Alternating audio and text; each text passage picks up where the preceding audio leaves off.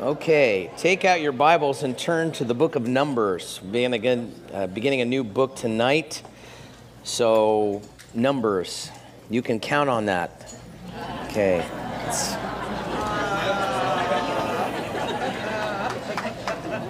That's pretty good. Doesn't always add up, does it? Don't subtract from this time. Okay. It's really bad, huh? That means you're awake. That's a good sign. That's great. All right, so here you are. Let's start with prayer. Lord, we ask that you would bless our study as we venture into a new book. Always an anticipation of something new you might teach us as we're moving through the Bible. For some of us here tonight, maybe we've never studied through the book of Numbers.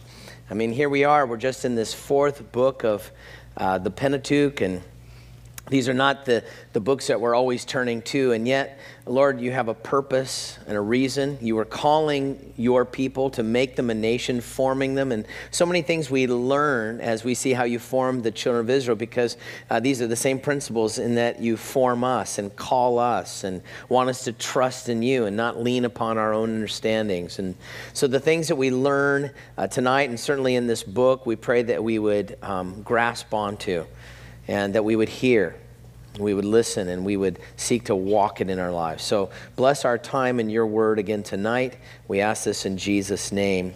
Amen. Every conscientious parent is always concerned about how they're raising their children, right? You're always thinking, I don't want to be so harsh on them that, they lash back or whatever, and I don't want to be too overbearing, and yet we don't want to be too gracious, right? So that they don't understand, authority and how they need to respect authority and so forth. So I was reading about this mother who wanted to have the last word, just listen, this is the way it is kind of a thing. And yet she was arguing all day back and forth with her son. She couldn't handle the hassle anymore. She couldn't handle it anymore. So she had an especially trying day, and she finally flung up her hands. He was constantly being disobedient to everything she said. So she finally flung up her hands in the air and said, Billy, do whatever you want. Just go ahead. Do whatever you want. Now see how you can disobey that one. Right? Think about this. Do whatever you want. Disobey that, because the fact is we don't want to disobey that one. That's the one we want to do. But we all have this proclivity in our lives to be disobedient. We have to work on that in our children. And guess what? As adults, we have to work on that one all the time as well. We don't naturally want to obey. In fact, some people have a hard time even hearing that word. Oh, obey, right? I like what P.T. Forsyth said once, though. He said, the first duty of every soul should not be to find its freedom, but to find its master. And our master is Jesus Christ. So now here we are in the Old Testament. We're thinking about how God is forming this nation. He took Israel. They were nothing but slaves in Egypt. He brought them out with his mighty hand to the wilderness, making them a great nation. He gave them possessions. I mean, they plundered the Egyptians, right? He gave them water from a rock. He gave them bread from heaven. Beyond that, in the last book we looked at, Leviticus 26:12, God said, I'm going to walk in your midst. In other words, I'm going to be among you, and I will be your God. Can it get any better than that? And yet we're going to see as we come now into the book of Numbers, they're going to complain. This is really now the book of complaint. They complain, they murmur, they grumble against God. So much so, and this is where we find it, that no one over the age of 20 is allowed to actually come into the promised land. The whole purpose for which God now was calling them out and bringing them into this place of rest. So here we're dealing with a rebellious spirit. Now, a couple things about this book. As I already mentioned, it's the fourth book in the 5 books of Moses, also called the Pentateuch. It was written somewhere between 1450 and 1405 BC.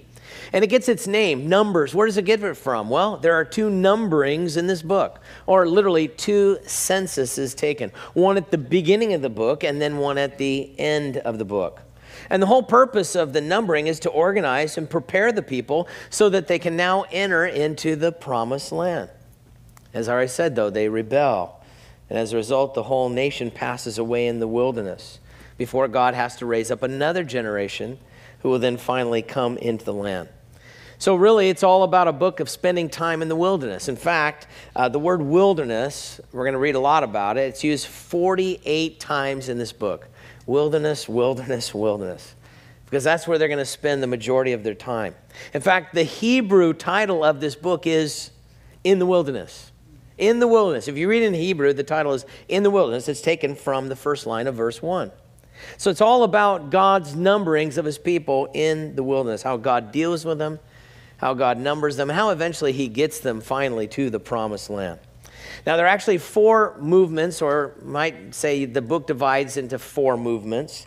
You have the preparation for journey, as you have the first numbering and then some other things attended to it. That's the first 10 chapters. Then you have the departure, and then ultimately the demise of the nation, chapters 10 through 14. Then you have the wanderings. That's from chapter 15 all the way to chapter 25, just wilderness wandering. And then you have another preparation for the next generation to move into the promised land, and that's chapter 26 to the end of the book. Now, we're going to begin to look at the preparation now. And, of course, it was God's plan to bring them immediately into the land of promise. Of course, we're going to see in future studies that they failed. But we're just going to look at the first 4 chapters tonight. A lot of numbering going on, so I'm going to try not to bore you. I hope it adds up to something good in the end. Let's say that. So, now the Lord spoke to Moses in the wilderness of Sinai in the tabernacle of meeting on the first day of the 2nd month in the 2nd year after they'd come out of the land of Egypt. So notice, 2nd month, 2nd year. Now, the book of Exodus encompassed, if you remember, exactly 1 full year. And the book of Leviticus literally encompassed 1 month. So it's literally been 13 months since they have left Egypt. They've received the laws. They received all the minute instructions concerning the sacrifices, all the feasts. They're now ready to go into the promised land. So God says, I need to take a census now of the people. Verse 2. By their families, by their fathers' houses, according to the number of their names, every male individually. By the way, later on when we get to the book of 2 Samuel, David is actually punished for taking a census. Isn't that interesting? God only wanted his people to be numbered when he said so for his purposes, not to number the people so he's like, oh, look how many people we have. Oh, wow, you know. And we tend to do that in churches, you know. I've fallen short. Well, how many people came this week? How many people come? And it's kind of like, oh, wow, look, you know. And God knows our tendency to do that. So he actually said, don't take a census unless I order it. And here it's ordered by God. Verse 3, from 20 years old and above. Notice, all who are able to go to war in Israel. You and Aaron shall number their armies. Notice, able to go to war. Choose 14 times in this chapter. As Warren Wiersbe writes, the Genesis, if Genesis, the book of Genesis is the book of beginnings, and Exodus is the book of redemption, right? The Passover. Numbers is the book of warfare, and it really is. So this census is taken for the whole purpose of warfare because they're about to go into enemy territory, and God wants them to be prepared. He wants them to be organized, to possess the land. So all the males, 20 years and above. And by the way, this army was not made up then of volunteers, right? It wasn't at all. Every able-bodied male, 20 years and older. And it makes me think, you know, that you and I are in an army as well. And God recruits all of us. From the moment you're saved, guess what? It's not a volunteer thing. I'm not so sure I want to be in the Lord's army. Too late. You're saved. You're in the Lord's army, right? And we're told in 2 Timothy 2:3 that we need to endure hardship like a good soldier of Jesus Christ. Because we fight a good fight of faith. But we do need to be reminded that the Christian life is not a playground, it's a battlefield. And that's the truth. There's a real battle going on around us. And it doesn't take long to be a Christian to realize that, right? Ephesians chapter 6 and verse 12 says, we're not wrestling against flesh and blood. It's not a physical battle, but against principalities. These are demonic hosts, spiritual hosts in wicked places, rulers of the darkness of this age, against spiritual hosts of wickedness in heavenly places. So we need to be prepared. By the way, by numbering all the men here, notice they were numbered all the men 20 and older. God wasn't implying here that they trust in their superior forces by knowing how many they have, but rather that they know what their resources are so that they can use them properly. We're going to see that God wanted them to be highly organized and immobilized. And I do think it's important that we know what our resources are as Christians as well. First of all, you need to know that you are more than conqueror in Christ Jesus. I think far too often we're just, man, I'm never going to do anything. I can't do it. That is such a lie of the enemy. He wants you to feel like you have no resources. What a lie. You have all the resources of heaven at your disposal through Christ Jesus. You're more than a conqueror. Nothing can separate you from the love of Christ Jesus. You can do all things, not some, not most, not a few, all things through Christ who can strengthen you. So I think it's important for us to know all of our resources as well. Now, we're told as we move on that each tribe was to have a leader who would then add up the number of those in their particular tribe. Verse 4. And with you there shall be a man from every tribe, each one the head of his father's house. These are the names of the men who shall stand with you. And I'm not going to read it, but from verses 5 to 15, you have the names of those men who were the heads to do the counting. Verse 16, these were chosen from the congregation, leaders of their fathers' tribes, heads of the divisions in Israel. Then Moses and Aaron took these men who had been mentioned by name, and they assembled all the congregation together on the first day of the second month, and they recited their ancestry by families, by their fathers' houses, according to the numbers of names, from 20 years old and above, each one individually, as the Lord commanded. And from verse 20 now, all the way down to verse 46, you have this census of these men. And you might want to outline them. Maybe it's italicized in your Bible. You know, in verse 21, you have the tribe of Reuben, Simeon's in verse 23, Gad, verse 25, Judah, verse 27, Issachar, verse 29, Zebulun, 31, Ephraim, 33, Manasseh, verse 35, Benjamin, verse 37, Dan in verse 39, Asher, verse 41, and Naphtali, verse 43. Now, I didn't read all the numbers because it's all totaled for us in verse 46. All who were numbered were 603,550.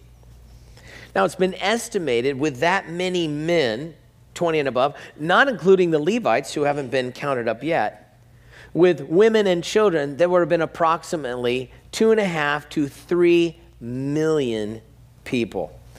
Talk about a massive undertaking for Moses, right? Some of you are supervisors. Some of you are managers at your company. I doubt any of you have even close to 3 million people under your care. I mean, more people, more problems, right? One person, one problem. You, right? I'm a problem. I can't even imagine myself. You know, it's like, stop it, Ron. Yes, I know. You know, anyway. And then you got groups of people. This is why I think Moses, when he was called in Exodus, said, Lord, you have the wrong person, right? It was a monumental task. But here's what I've found. When the task is so overwhelming, I usually have to trust in God because it's so big, it's so beyond me, I'll trust in God. True? Yeah. I mean, it's so big. And there are some things that are so big in my life. It's like my wife and I were talking to another couple about some situation. It's so big, it's out of my hand. I have to give it to God. What I have found is that the bigger problems are the smaller things. It's usually the small things that I think I've got that usually cause me the bigger problem. Oh, I got this one, God. Oh, I've been doing this for a long. Oh, I got that one. I don't need your help, God. And it's usually the smaller things that can trip us up. It's interesting, later on when the children of Israel do come into the land of promise, we see this happen. Jericho is this overwhelming city, the first city they come through, and there's no way, it's walled like this, and then God says, I want you to do something ridiculous, march around it, you know. And it's so overwhelming, and God does this great thing. And they're like, God, you're so awesome. Well, then the next city they're supposed to take is the city of Ai. It's a very small city. And so the leaders come to Moses and say, or to Joshua, hey, don't send all the guys. We just need a small amount of people. We'll take the city. And it tells us they were confident in themselves. Actually, it tells us they didn't even pray. And it says they were defeated. In fact, 36 men lost their lives. So, you know, we need to be careful. So this was a monumental task, all these people. By the way, the tribe of Levi, as I mentioned, is not mentioned in this census. Yet you have 12 tribes. How does he have 12 tribes, but Levi isn't mentioned? Well, Joseph, remember, got a double portion. Ephraim and Manasseh become a tribe. So what of the Levites? Well, verse 49, only of the tribe of Levi shall not take number, nor take a census of them among the children of Israel. They're going to get a census in chapter 3. But he doesn't include them in this military census, right? Why? Verse 50, you shall appoint the Levites over the tabernacle of the testimony, over its furnishings. Verse 51, the Levites shall take it down and set up the tabernacle. So they're going to be associated with the things of the tabernacle, not war. The children of Israel shall pitch their tents, verse 52, everyone by his own camp, everyone by his own standard, according to their families, but the Levites shall camp around the testimony. So God didn't want them going to war. They were going to be taking care of the holy things of God. So they camped around it. So you have the majority of the group involved in warfare, and then you had the Levites associated with the worship. But I just want to encourage you to know that both are important in the believer's life. Warfare and worship. It's part of our life. You're at war every single day. I'm in spiritual war all day long. And I need to be in worship all day long. There's a great verse in the Psalms, and maybe you've never read it before, but it speaks of both of these. In Psalm 149 and verse 6, it says this, let the high praises of God be in our mouth, and the two-edged sword be in our hand. That's great. Warfare and worship. Now, here God lays out how he wanted each tribe to arrange themselves around the tabernacle. And that's what we're going to be seeing here. And what we're going to see is that the tabernacle was going to be in the center of the camp. And all those involved, well, first then the Levites for worship, and then those in warfare all around it. But to understand the tabernacle was the centerpiece of God's people. And I think that's good to remind ourselves. Remember, Jesus said in Matthew 6:33, seek first the kingdom of God and his righteousness, and all these things will be added to you. So we're going to come to chapter 2, and we're going to see this. The Lord spoke to Moses and Aaron, saying, every one of the children of Israel shall camp by his own standard besides the emblems of his father's house. They shall camp some distance from the tabernacle of meeting. So, first of all, the tabernacle will be in the center, the Levites, and then the people a little bit distance from them. But notice each had a standard and an emblem. A standard is a banner. The emblem was usually a picture, often that of an animal that represented each tribe. Tradition actually gives us some information concerning these emblems. And we also believe that the banners for each tribe was a different color, most likely coinciding with the color that was on the breastplate of the high priest. Remember, there were 12 different colored stones. So all these banners would have been a different color with a different emblem. Notice also, we're told at the end of verse 2 that they were keeping a distance from the tabernacle. This is because God wanted to be regarded as holy. He didn't ever want them just strolling in like, being irreverent, but always setting God apart, reverence for his presence. Now, moving on, we have the various assignments here where each tribe was to camp when they settled into a campsite. And we'll put up a picture for you. Since the tabernacle was on the east end, or the entrance, I should say, that's where it kind of begins in order right here. Notice verse 3, and you've got a little picture here. It's where the camp was. On the east side towards the rising of the sun, those of the standard of the forces with Judah shall camp according to their armies. And you have Nashon, the son of Abinadab, would be the leader of Judah. We're told that his army in verse 4 was 74,600. And then you get down to the camp of Issachar in verse 5. And the number of his camp, 54,400 in verse 6. Then verse 7, you have the tribe of Zebulun. And so all of those three combined were 186,400. Verse 9. These shall break camp first. So it shows us how, if they went to war, how they would break camp. By the way, and this is just a footnote, the standard for Judah, or the emblem, I should say, was that of a lion. The lion of the tribe of Judah. That was their emblem. Then in verse 10, on the south side, now you move to the south, and the standard of the forces with Reuben. And we're told in verse 11 how many were with them. Verse 12, you have Simeon. And then in verse 14, you have the tribe of Gad. And then all of their number are told in verse 16 of how many there were, 151,450. Second to break camp. Then if they broke camp, it wasn't the next army, but was actually the tabernacle. The Levites. So verse 17, and the tabernacle meeting shall move out with the camp of the Levites in the middle of the camps as they camp, so they shall move out, everyone is placed by their standards. Then you go to the west. Verse 18, on the west side you have Ephraim, and then verse 20, Manasseh, and verse 22, Benjamin. By the way, the banner of Ephraim was an ox. By the way, the banner of Reuben was a man. So you have a lion, a man, and an ox. Those were the main three standards. And then there was a fourth one, the north side. The last three tribes would be the last to break camp. In verse 25, you have Dan. Verse 27, you have Asher. Verse 29, Naphtali. And the standard for Dan, who was the head, was an eagle. So just something to kind of tuck away. Now, verse 32, these are the ones who were numbered with the children of Israel by their fathers' houses, all who were numbered according to their families and forces. Here it is, 603,550. But the Levites, we're told, were not numbered amongst the children of Israel for war, right? Just as the Lord had commanded Moses. Now, just a couple of observations then as we look at these numbers. First of all, the groups that took up the lead and the rear guard were the largest of the groups, right? The lead group, which was headed by Judah, is 400,000. The rear guard is 157,600. So though God is their ultimate protector, God was also using common sense militarily. The biggest group of men of war in the front and the second biggest in the back to protect the tabernacle. Secondly, if you show the arrangement of this campment with the east side being at the bottom, which is how you come in the tabernacle, well, let's put up the next pic if you would. If you look at the numbers proportionately, can you see that? I don't know if you see that, but it makes the shape of a cross. You see that? Kind of interesting. The east side being the longest, the west side being the shortest, and the north and south being equals in distance. A coincidence? I don't think so at all. I believe that's exactly what God wanted them to see across as they went out. Then thirdly, we'd simply note that in this chapter, just another thing to mention is that God's highly organized. Do you see that? I mean, we read exactly how many there are, exactly where God wants them to go, exactly how he wants to break camp and so forth.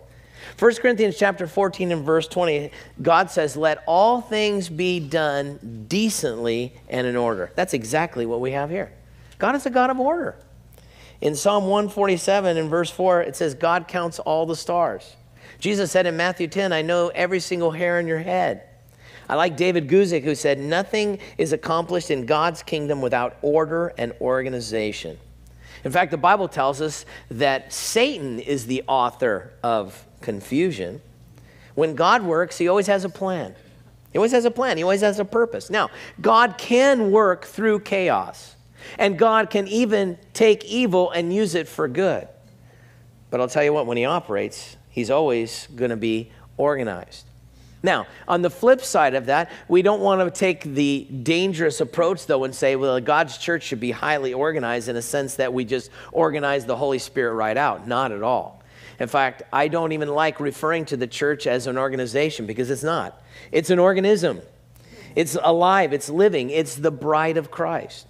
And we need to always be open to the ways the Holy Spirit wants to lead us. But when he does lead us in another direction, it'll always be in order.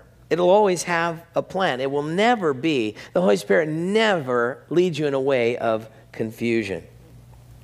And then something I already told you to tuck away. Remember I said those different animals? You know, you have the lion, the man, the ox, and the eagle. It's interesting, but we see living creatures or angels found throughout the scriptures in the Old Testament, book of Daniel, and some places, as well as in the book of Revelation. And we see these same descriptions. Revelation 4:7, the first living creature like a lion, the second living creature like a calf, the third one like a man, and the fourth one like an eagle. Coincidence? I don't think so.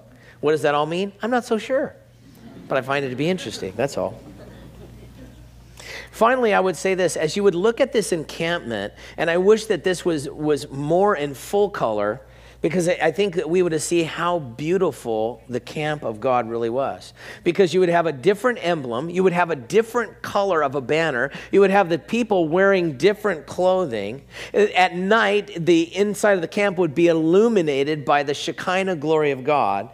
It would be an absolutely beautiful sight. In fact, when we get later in chapter 24, in verse 5, the prophet Balaam describes the encampment of God.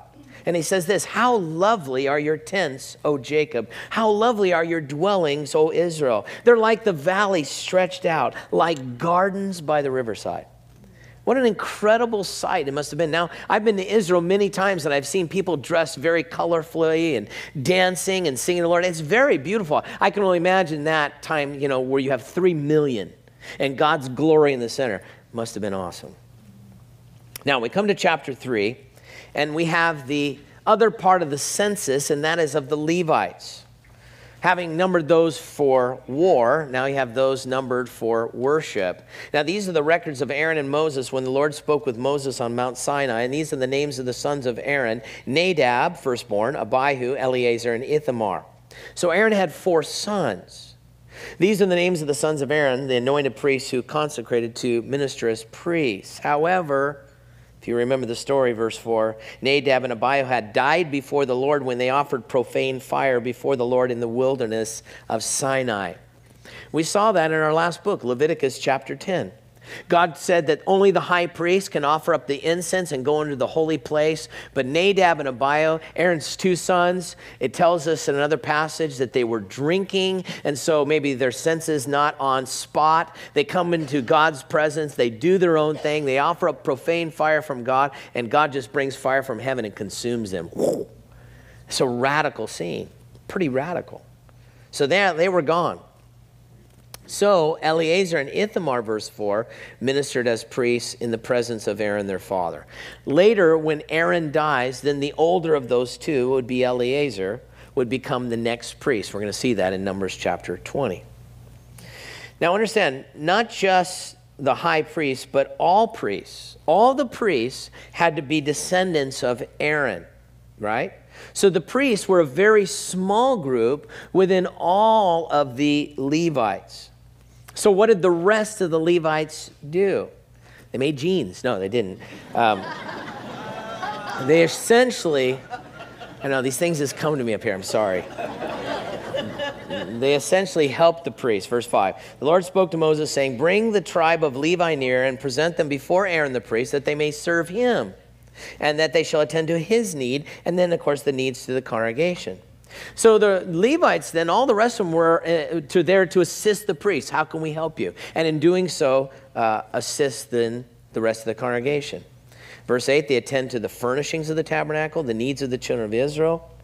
Verse 9, and you shall give Levites to Aaron his sons, and they are given entirely to him from among the children of Israel. So shall appoint Aaron and his sons, and they shall attend to their priesthood. But the outsider who comes near shall be put to death. Now, the outsider in context is not just some random person, but it's referring to a Levite. A Levite is not allowed to be a priest, only if he comes through the line of Aaron, you see. So that was very, very important. Being a priest, understand this, was a very high-profile job. The high priest was, of course, the highest profile job. But it would be a tendency, even amongst the Levites themselves, to think, I could be a priest. I mean, we're still kind of blood here. And they could presume to say, well, I can do that. So God says, no, don't let anybody else presume to be a priest outside of being related to Aaron. Now, later on, this happens. It actually happens in chapter 16 and verse 1. We read of Korah. He was a Levite, and Dathan and Abiram, and they all gathered together. And they said, hey, Moses, what makes you so special? And you, Aaron. So they gathered against Moses and Aaron and said, you take too much upon yourselves. All the congregation is holy. Every one of them. The Lord is with them all. In other words, hey, you're nothing special. We're all special to God. And so Moses said, okay, this is not good. So here's what we're going to do. Anybody on Moses and Aaron's side, y'all gather over here. All you guys that want to be with Korah and Dathan, y'all gather over there. And we'll just see who God is behind, you know. And we read in verse 32 of that chapter, the earth opened its mouth and swallowed up the households of the men of Korah, all their goods, and everyone with them. Pretty radical, right? So God is very serious, and that's why he says there that only Aaron and his sons alone are to be the priests. The Levites assist them. Now, in verses 11 through 13, we read why God set apart a whole tribe to serve him. Here's why. Why the whole tribe of Levi? Here's why. Then the Lord spoke to Moses, saying, now behold, I myself have taken the Levites from among the children of Israel. This is the special tribe. They can't go to war. They're going to attend to me, do all this work. Why? Instead of every firstborn who opens the womb among the children of Israel. Therefore, the Levites shall be mine. Because of all the firstborn are mine. On the day that I struck all the firstborn in the land of Egypt, I sanctified to myself all the firstborn in Israel. Both man and beast, they shall be mine. I am the Lord. So because God spared the firstborn from the angel of death in Egypt, God says all of the firstborn males are mine. And they must be given to me, whether human or animal. They must be redeemed by sacrifice. And so the firstborn of animals, as we know, were sacrificed to God. Then all of the male children that were born were to be dedicated now in service to God. However, God said, instead of taking every single male, first male in every single home in service to me, I will take all of the Levites in their stead. So the Levites then became the servants to the priests and substitutes for the firstborn in Israel. So the whole tribe of Levi. Verse 14, then the Lord spoke to Moses in the wilderness of Sinai, saying, now number the children of Israel by their fathers' houses, by their families. You shall number every male, notice this, from a month old and above. So we're going to see there's going to be another distinction later on. But this is from a month old and above. And Moses numbered them according to the word of the Lord, as he was commanded. These were the sons of Levi by their names. And so you can call this section my three sons, because there were three: Gershon, Kohath, and Merari. I'm just saying, my three sons. For those of you who are younger, you have no idea what that means. So forget about it. And these are the names of the sons of Gershon by their families. And verse 19, the sons of Kohath, and verse 20, the sons of Merari. Now, from Gershon, we're told in verses 21 to 22, there were 7,500 males. Verse 23, the Gershonites were to camp behind the tabernacle westward. And the Gershonites essentially took care of the soft stuff for the tabernacle. And we're going to talk about the responsibilities in a little bit. Verse 27, from Kohath. And then you have these families that came from Kohath. In verse 28, there were 8,600 keeping charge of the sanctuary. They camped on the south side. And we read that they were the ones taking care of the holy articles, the furnishings. We'll look at that in a bit. Then in verse 33, from Merari, here you have the families of Merari. They were 6,200, verse 35. And they camped on the north side of the sanctuary. And we're going to see that they took care of the infrastructure, the boards, the poles of the sanctuary. So all these families, these three families, camped, notice, north, south, and west. The question is, what about the east entrance, which, by the way, was the only way into the tabernacle, right? Well, verse 38. Moreover, those who were to camp before the tabernacle east, before the tabernacle meeting, were Moses, Aaron, as his sons, keeping the charge of the sanctuary. So the Levites surrounded the tabernacle, and the priests then were right there guarding the very entrance of it. So, verse 39, all were numbered among the Levites, whom Moses and Aaron numbered at the commandment of the Lord by their families. All the males from a month old and above were 22,000. So all the males were numbered. Next, he numbered the firstborn males of all Israel. So now we got to number all the firstborn males of all Israel. Again, the Levites were to be instead of all the firstborn males in the whole tribe.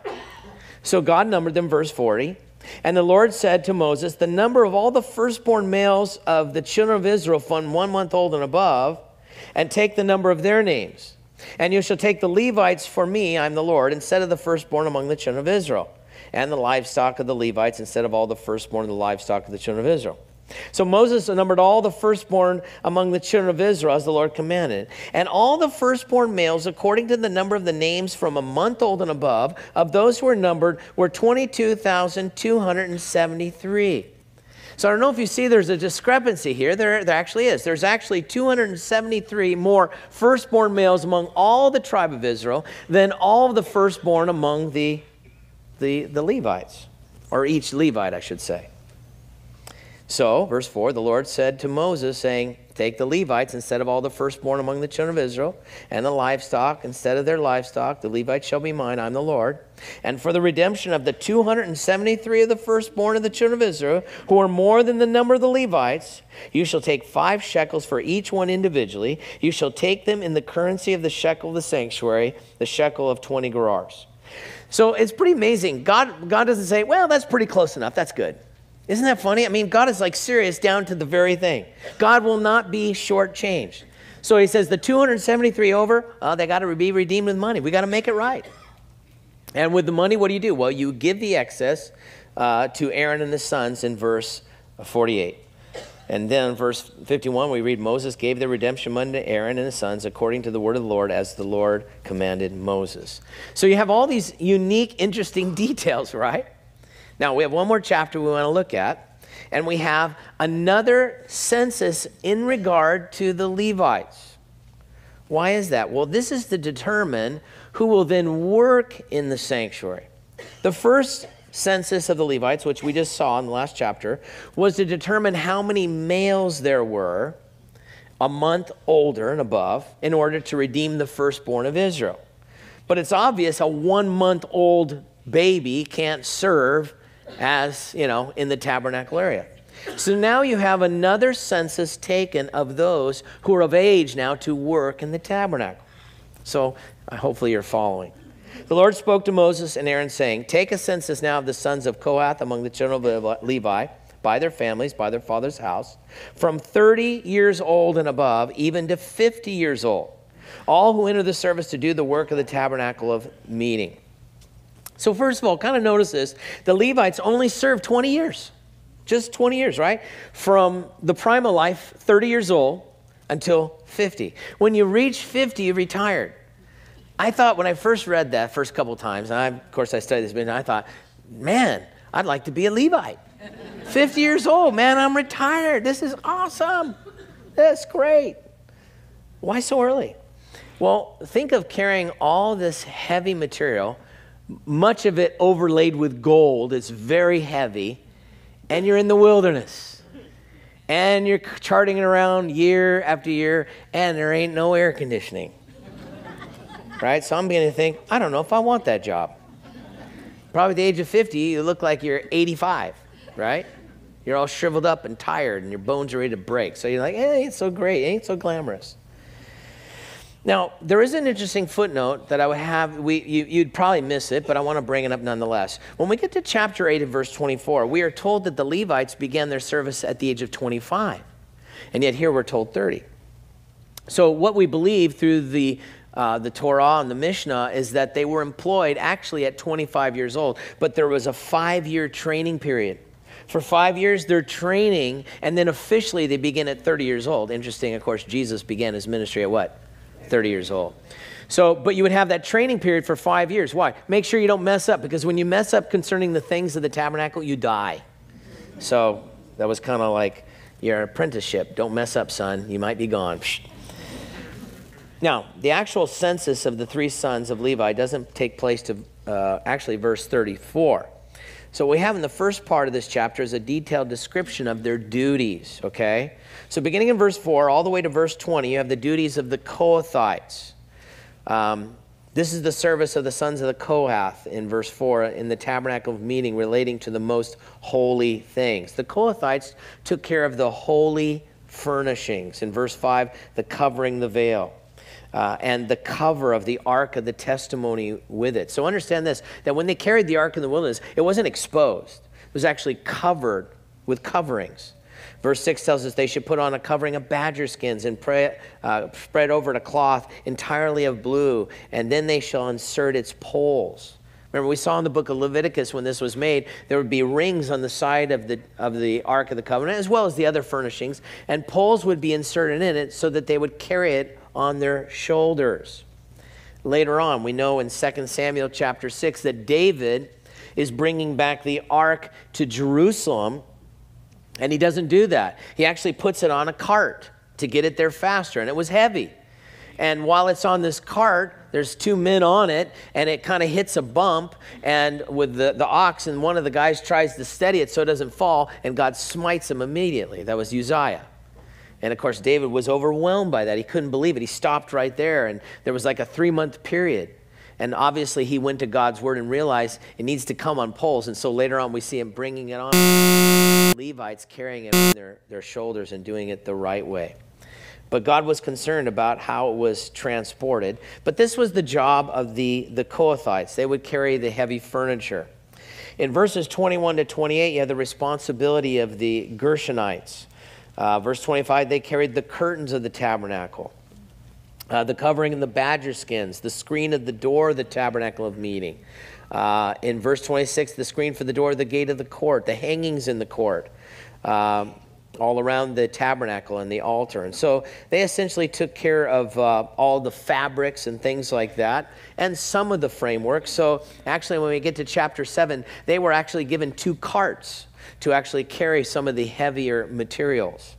And then in verses 29 through 33, we have the responsibility of the Merarites, and they're responsible for the real infrastructure. In verse 31, the bars, the pillars, the sockets. Verse 32, the pillars around the court and their sockets, the pegs, the cords, all their furnishing. And so all of the heavier items. Theirs was a greater task. So when we get to chapter 7, they're actually given 4 carts to transport this heavy material. And by the way, it was most likely one of these carts that David used to transport the Ark of the Covenant in the book of Samuel, of which, of course, God judged him for that. Verse 33, this is the service of the families of the sons of Merari, all their service. So here you have the responsibilities of each member within the tribe of Levi. Now keep in mind, there's thousands and thousands and thousands of Levites. So all of these guys are working like ants when the tabernacle is taken apart, right? Probably one guy had one post over in the north side. One guy had a couple pegs over on the east side. One guy did this, and they just did their task and all took this whole thing together, transported, and put it back together. But each person here, each Levite, had a specific job to do in the sanctuary. And as I was thinking about it, it's like, that's exactly like the body of Christ, right? Every person within the body of Christ has a task, has a giftedness, has that which God wants them to do. I know very often people say, Pastor Ron, I don't have a gift. I don't know what it is. Well, first of all, you do have one, or gifts. 1 Corinthians 12:7 says the manifestation of the Holy Spirit is given to each one, every one of us, for the profit of all. In 1 Peter 4:10, it says, each one has received a gift, and because you have that gift, you need to minister it one to another. So it is our job to find out what our giftedness is, right? And then to use it. Now, if you don't know what your gifts are, your abilities are, you're never going to find out doing nothing. No one ever found out what their gifts were without doing something for the kingdom of God. But I have found that as you just step out and serve, maybe it's going on a missions trip, or maybe it's serving in children's church, or it's being at church and helping. It's just as you're involved, wanting to make yourself available to the Lord or serving the Lord, God, He manifests gifts. He'll also show you what you're not called to do, too. I know things that I'm not called to do. That's for sure. So sometimes it's a process of elimination. That's okay, too, right? But you'll never know unless you get in the ball game. I mean, think about it. For me, the easiest analogy is, playing Little League baseball, or playing baseball in and of itself. You're never going to know what your position is if you sit on the bench and collect splinters, right? Get in the game. Get in the game. And as you're involved in the game, you're going to find out, am I good at second base? Am I a pitcher? Am I a catcher? Am I an outfielder? What do I do? God will direct you. And then once you know what your giftedness is, then, of course, you need to use it. As it says in Peter, as each one has received a gift, serve it or minister one to another. I think far too often people are not using their giftedness, Could you imagine if all these people that were all had their certain assignments for all the different breakdown of the tabernacle, and one guy's just saying, man, I'm just going to sleep in this Sunday. Or whenever it was when they were transporting. There goes the pillar of fire has been taken off, or the clouds. We got to go follow God today. And he decides, what? I'm just not going to get that one pillar. I'm pooped.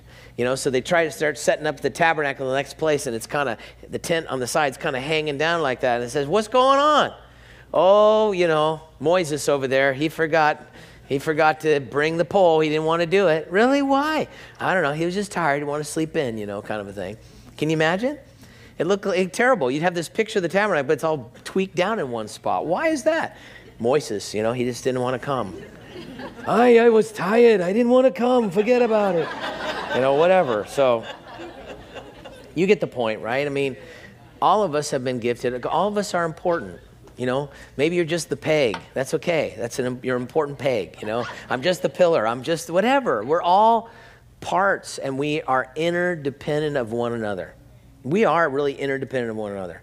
And I'm blessed by you. And hopefully you're blessed by me, and we're blessed by one another. But we have to serve. We have to be involved. So anyway, each one had an important role. Now, in the rest of this chapter, we have the actual census of those numbered or qualified to do the work.